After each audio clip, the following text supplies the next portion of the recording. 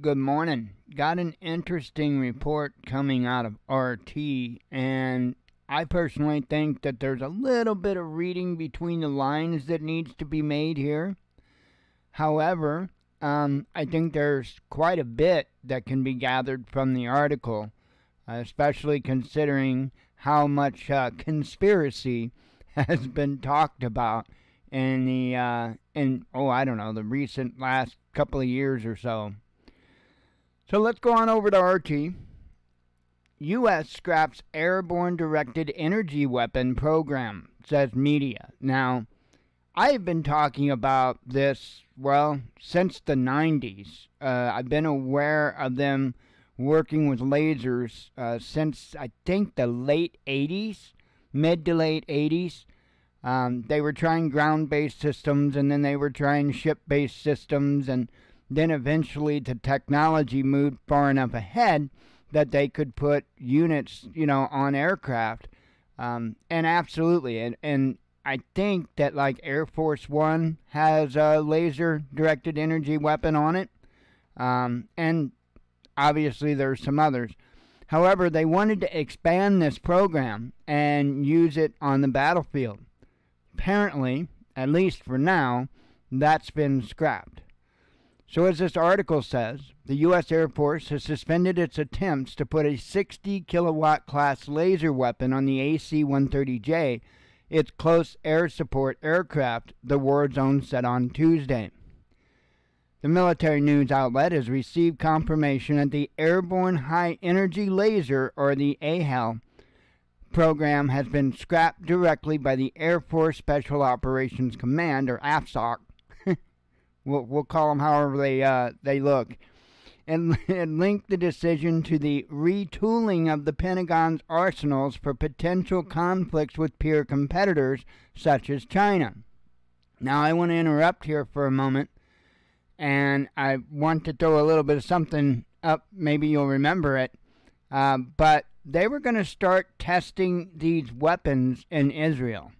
Okay, well, more accurately in Gaza, in Palestine. They were going to start testing these weapons. So I'm assuming that the test didn't go over so well. I think that's partly it, and I think the reason that they give is also partly it. I don't think it's any one thing. This article goes on to say the Lockheed AC-130 is a version of the C-130 Hercules transport, which the U.S. has been using for over 5 decades in ground attack operations. The current AC-130J Ghost Rider version was introduced in 2015. AHEL was supposed to add a directed energy weapon to the toolkit available for the aircraft. The war zone argued that the AHEL was axed after years of delays because the Pentagon is preparing for high-end warfare as opposed to counterinsurgency operations. The laser system was touted as an efficient way to deal with militants in an environment where the U.S. air superiority is not challenged. The same reasoning applies to the potential removal of the 105mm howitzers from the fleet of AC-130Js, which was mentioned in the Pentagon's latest budget request, the report said. As of last November, only 17 of the 30 aircraft had received this upgrade, it added. The $849.8 billion request by the Department of Defense for fiscal year 2025 was published last week and included no new funding for AHEL, indicating its imminent termination according to the war zone. Lockheed was awarded the contract for the AHEL integration with the AC-130J in 2019 and was initially expected to commence flight testing of the weapon in fiscal year 2021. That year, the defense giant described the successful factory acceptance testing of the system as a tremendous accomplishment. After accomplishing significant end-to-end high-power operation in an open-air ground test, the AHEL solid-state laser system experienced technical challenges, AFSOC told the website in a statement. These challenges delayed integration onto the designated AC-130J Block 20 aircraft past the available integration and flight test window. AFSOC added that the program had been refocused on ground testing to improve operations and reliability to posture for a successful handoff for use by other agencies, saying any further questions should be directed to the U.S. Special Operations Command, where you won't hear anything. So, yeah, it is what it is.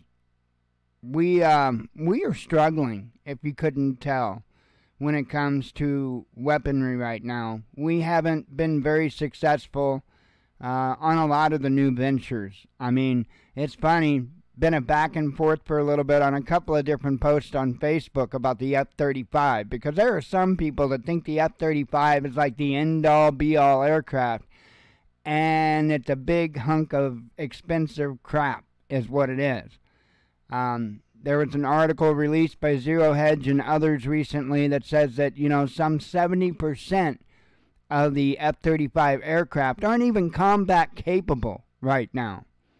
They've had nothing but issues and setbacks from the get-go. I think that program started in the mid to late 90s. 95's ringing a bell. Could be 97. Somewhere in there is when the F-35 program, the Joint Strike Fighter program, initially started.